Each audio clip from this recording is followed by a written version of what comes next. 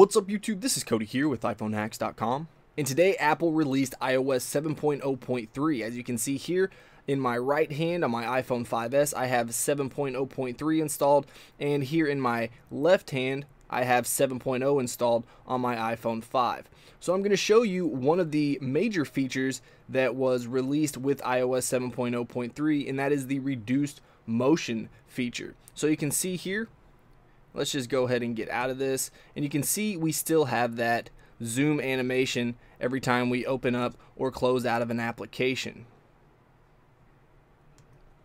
Alright, so now on 7.0.3, let's go ahead and show you the difference when we turn off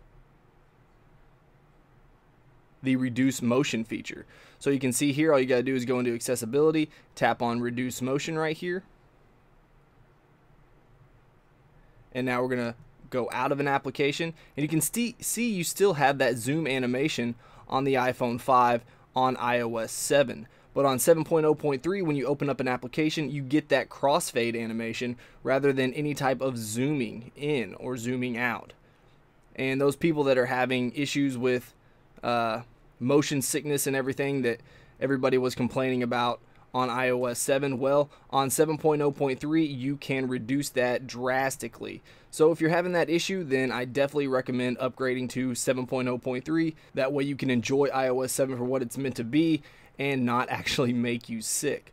Alright, so I hope you guys enjoyed this video, and if you did, please hit that like button. If you want to see more of my videos, then go ahead and subscribe.